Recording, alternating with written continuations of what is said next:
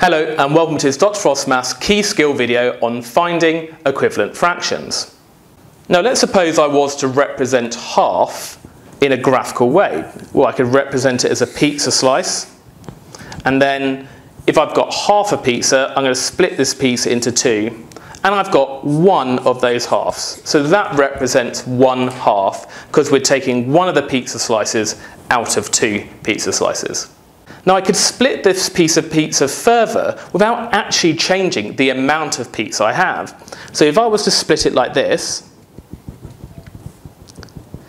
and my pizza is now split into 4 pieces. And how many of those pieces do I have? Well, I have 2 out of the 4 pieces of pizza. So we could therefore write this fraction as 2 out of 4.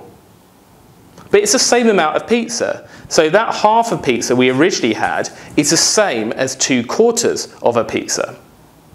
So these two fractions are therefore equal. So we can see the answer here is 2.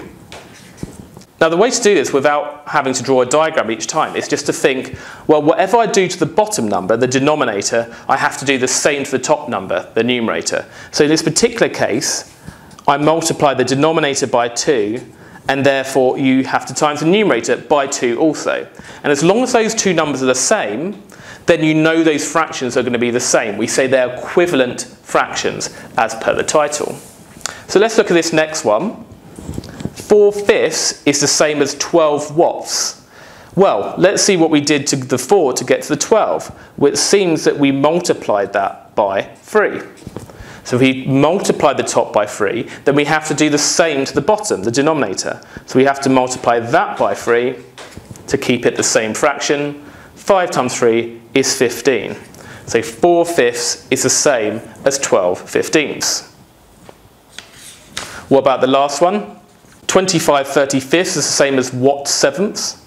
We can see to get from 7 to 35 going backwards, we've multiplied by 5. Or equivalently, we could go this way forwards. We could say that we've divided the number by 5. So for equivalent fractions, we can either times both top and bottom by the same number, or divide the top and bottom by the same number. It's not okay to add or subtract, because if I say had a half, and I was to add, say, 3 to top and bottom, then the top you would have 4, and the bottom you would have 5, but half a piece is certainly not equal to 4/5 of pizza. So they are not the same fraction. We can only times both numbers by the same thing or divide both numbers by the same thing. So if we divided the bottom by 5, we also have to divide the top by 5. 25 divided by 5 is 5.